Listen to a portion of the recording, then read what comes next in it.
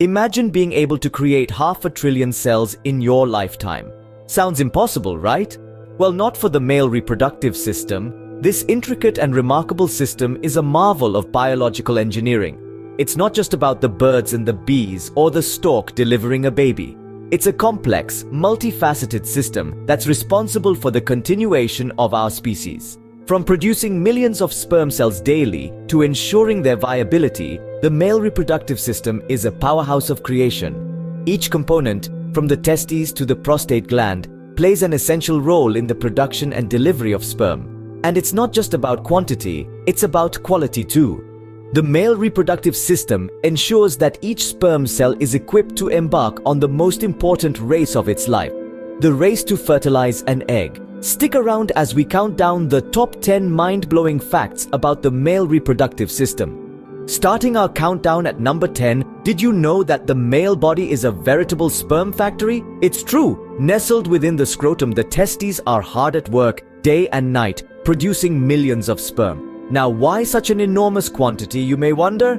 Well, it's all about ensuring fertility. Each time a man ejaculates, he releases between 40 million to 1.2 billion sperm. And while that may seem like overkill, consider this. Only a few hundred will even get close to an egg, and only one will be the lucky winner to fertilize it. So, it's a numbers game, really. The more the merrier. This tireless production line is crucial for reproduction. So, next time you think about your body, remember, you're not just a vessel for your brain and heart. You're also a marvel of natural engineering, a relentless producer of life's essential ingredient.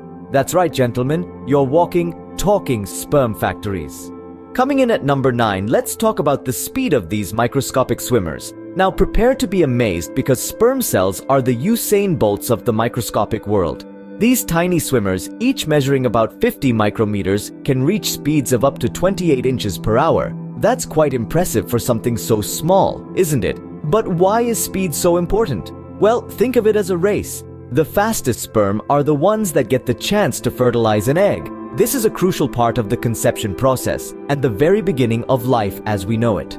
Also, it's interesting to note that the speed of sperm cells is influenced by various factors, such as temperature and pH levels, which can either hinder or enhance their performance. So next time you're feeling slow, remember, you've got millions of speedy swimmers inside you. At number 8, you might be surprised to learn about the lifespan of a sperm. Now, let's delve into the remarkable journey of these microscopic swimmers. Inside the male body, sperm can live for up to 5 weeks. They're produced in the testicles and mature in the epididymis, a long coiled tube. However, once they embark on their mission outside the body, their lifespan drastically reduces. In the open air, sperm dry out and die within a matter of minutes. In water, they might last a little longer, but not by much. The only chance for survival comes when they find themselves in the warm, moist environment they're designed to thrive in, the female reproductive tract. Even then, they have a limited window of opportunity, with a lifespan of up to 5 days. Yes, these microscopic swimmers have quite the short lifespan. But it's this fleeting existence that makes the journey of sperm all the more fascinating. Number 7 on our list is all about the hormone that makes a man, well, a man. When it comes to testosterone, the male reproductive system is the powerhouse. This hormone is largely produced in the testes, and it plays a crucial role in the development of male reproductive tissues and secondary sexual characteristics. From the deepening of the voice during puberty to the growth of facial and body hair, testosterone is the conductor of this symphony of changes. But it doesn't stop at just physical changes. It also impacts mood, bone density, and muscle mass. Ever wondered about that competitive streak or why men generally have more muscle mass than women? You've got testosterone to thank for that. Moreover, it's not just about quantity, but also about balance. Too little or too much testosterone can lead to a range of health issues, including osteoporosis or cardiovascular disease. So it's all about striking the right balance. So thank your reproductive system for that masculine charm. Coming in at number 6, let's talk about the prostate and its dual role. This walnut-sized gland, nestled deep within the male pelvis, is a real marvel of multitasking. On one hand, it's an integral part of the urinary system. It encircles the urethra, the tube that carries urine from the bladder out of the body, helping control the flow of urine. On the other hand, it plays a vital role in the reproductive system. The prostate produces a substance that combines with sperm from the testes and fluid from the seminal vesicles to form semen.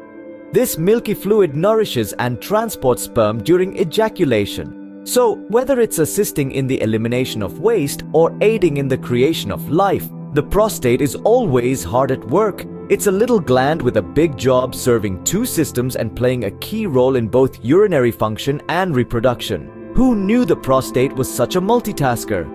At number 5, we're debunking a common myth. Size, gentlemen, doesn't always matter. You might be surprised to find out that the size of male reproductive organs has little to do with fertility or sexual prowess. That's right, the male organ's size, whether flaccid or erect, does not determine a man's ability to father a child or satisfy a partner. Fertility is primarily about the health and mobility of sperm, not the size of the organ they're launched from. Similarly, sexual prowess is more about technique, communication, and mutual respect than any physical attribute. The world record for the largest male organ doesn't guarantee the title holder any superior fertility or prowess. Likewise, those on the smaller end of the spectrum aren't necessarily at a disadvantage. So cast aside those size-related insecurities, gentlemen. Remember, it's not about the size, it's about the performance. Number 4 on our list takes us on a journey down the Vas Deferens Highway. This remarkable structure is more than just a tube. It's the crucial conduit that transports sperm from the testes to the outside world. Imagine it as a high-speed freeway for these microscopic travelers. The Vas deferens, or the sperm duct, is about 18 inches long.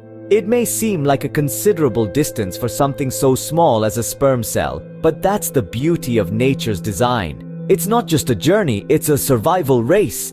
The Vas deferens isn't just a passive channel either. Its muscular walls rhythmically contract, helping to propel the sperm forward, adding a little extra speed to their already impressive journey. So next time when you think about the male reproductive system, remember the Vas Deferens Highway, the vital route that makes the continuation of life possible. It's a long journey, but every sperm is up for the challenge.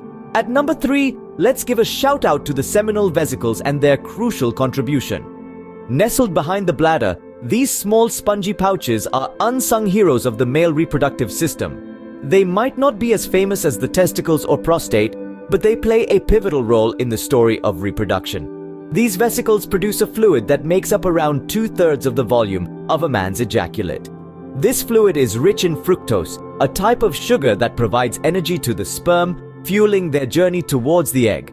It's like a power-packed lunchbox for the sperm on their epic quest. Additionally, the fluid from the seminal vesicles also helps to neutralize the acidity of the female reproductive tract.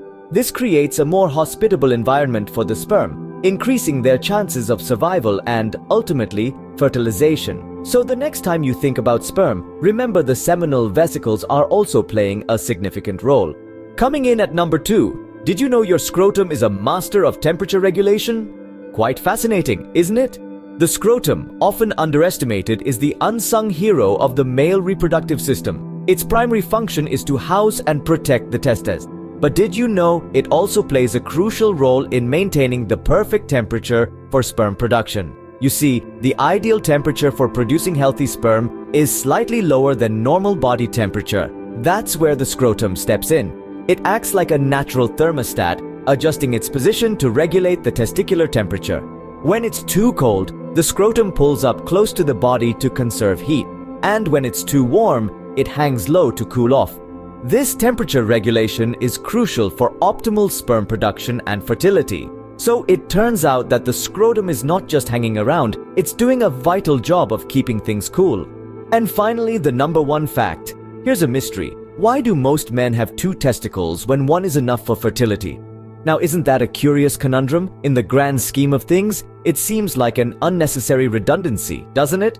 But as it turns out, there's a good deal of biology and evolution at work behind this 2-for-1 deal. So let's delve into this fascinating puzzle.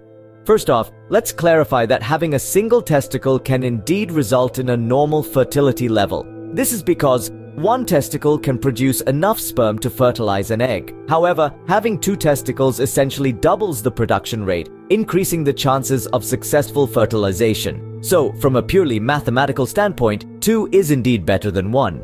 But there's another factor at play here, and that's the concept of bilateral symmetry. Almost all animals, including humans, exhibit this feature. It's an evolutionary trait that provides balance and redundancy.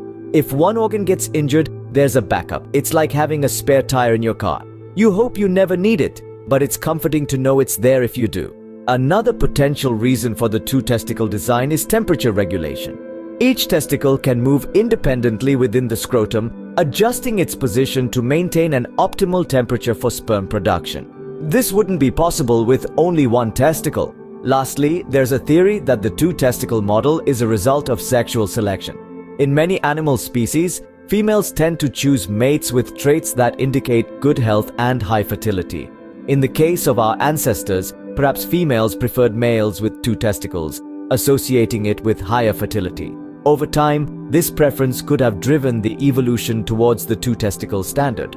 So there you have it. The mystery of the two-testicle design is a combination of increased fertility, redundancy, temperature regulation, and possibly even sexual selection. It's a fascinating glimpse into the intricacies of our biology and the power of evolution. Yes, gentlemen, you're carrying a spare.